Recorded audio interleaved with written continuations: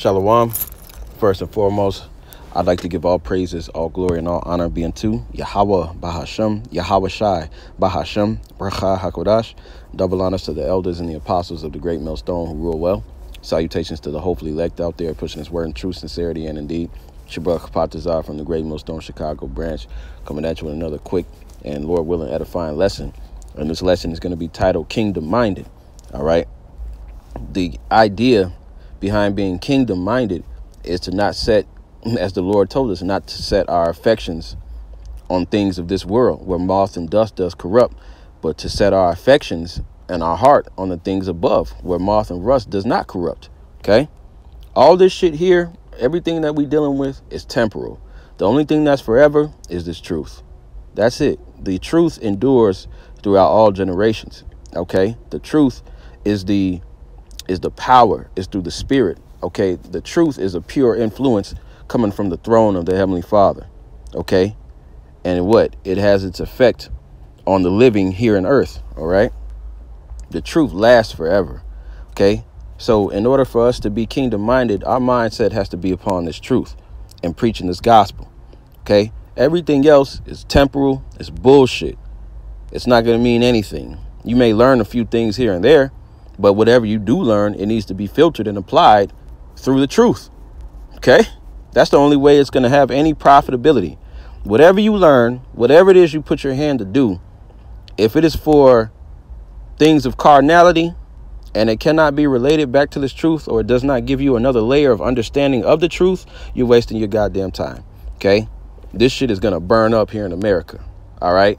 Things are going to happen.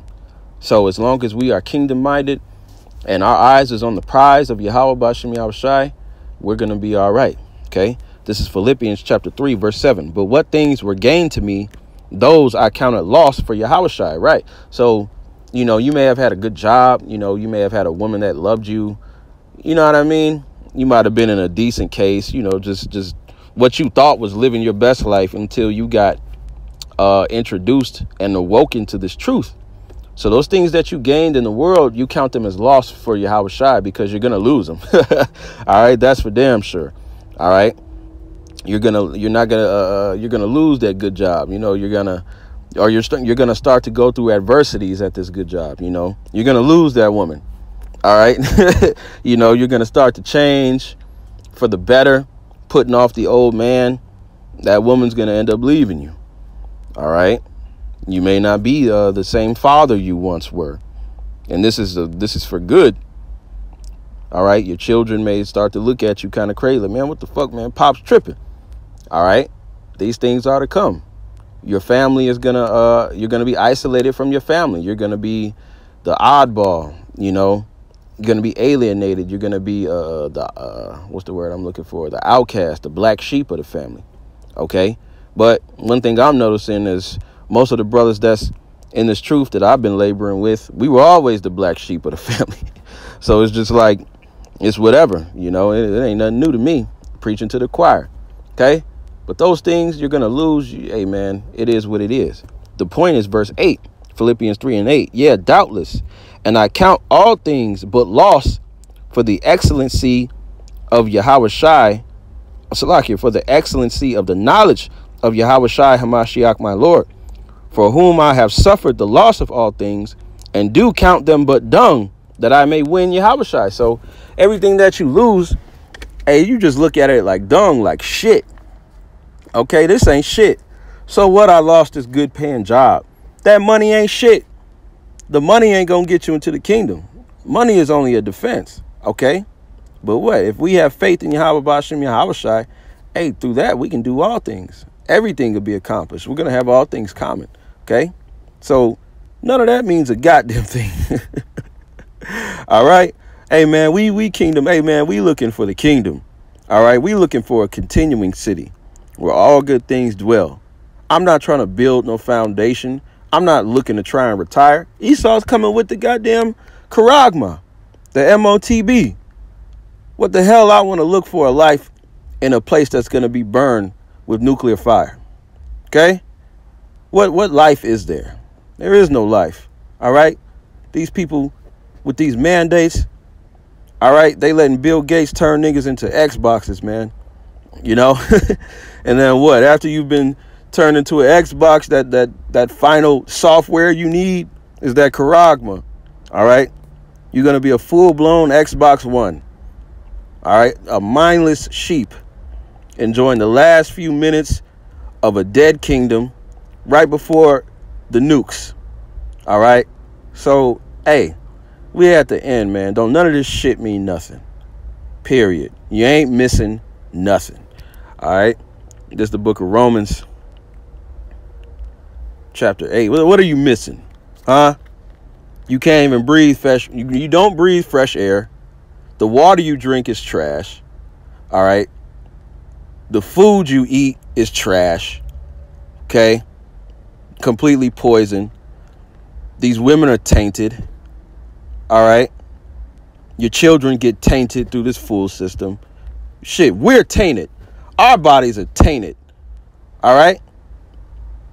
So what are you really missing? You ain't missing shit. This is Romans chapter 8, verse 18. It says, "For I reckon that the sufferings of this present time are not worthy to be compared with the glory which shall be revealed in us." See that? Scriptures say, man, our ears have not heard, eye have not seen. Okay? What the Lord has prepared for them that love him. Okay? We're getting ready. Hey, man, we searching for life eternal. All right? I'm trying to beat death here, man. All right. I'm not, hey man, my 401k is Yahweh Bashem Yahweh Shai. All right, that's my 401k. All right. The fuck out of here, man. This is the book of John, chapter 10, verse 10. "The thief cometh not but to steal and to kill and to destroy." Who's that thief? Esau, Edom. Why would I want to continue in a life where I'm being ruled over by the vilest, most basest of all men, most wicked in all the world? What kind of life is that, man? Okay? I'm going to be under the rulership of a fucking peasant. A goddamn caveman. That is not life, man. There's no sovereignty in that. I don't want it. I want Yahweh Bashem Yahweh Shai. That's what I want. Okay? Yahweh Shai says, "I am come that they might have life and that they may have it more abundantly." See? So we ain't living. We're alive, but we ain't living. Okay? Until you are immortal and in the kingdom of heaven, the earth is given its increase. There's peace on earth. Okay?